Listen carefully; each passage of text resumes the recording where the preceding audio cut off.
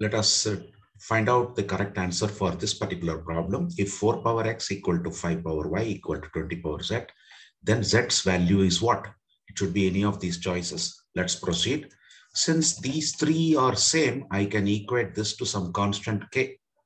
Means let 4 to the power of x equal to 5 to the power of y equal to 20 to the power of x. All this I will equate to some k, say some constant.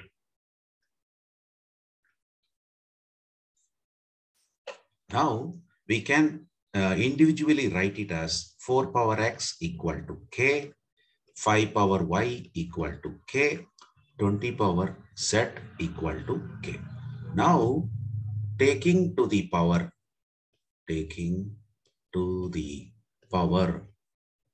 of 1 by x in the first one. So what will happen? 1 by x, same way, 1 by y, 1 by z respectively. What I'm trying to do is, like, I'm trying to eliminate this power x, power y, and power z in the left side. So what will happen is 4 power x to the power of 1 by x will be equal to k power 1 by x. 5 power y to the power of 1 by y equal to k power 1 by y. And then 20 power z to the power of 1 by x equal to k power 1 by z.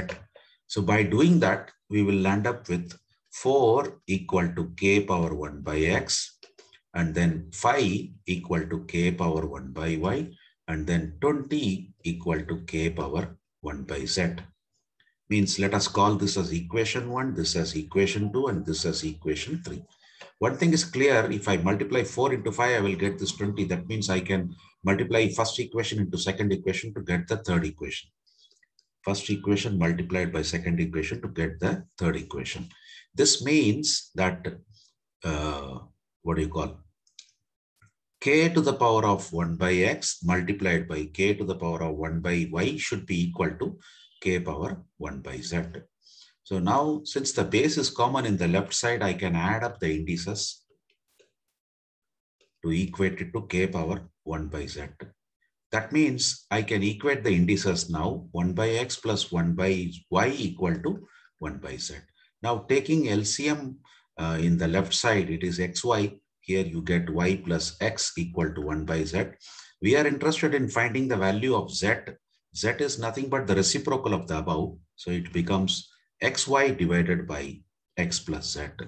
That is our option D, right? So the answer is D. That's the solution for this particular problem.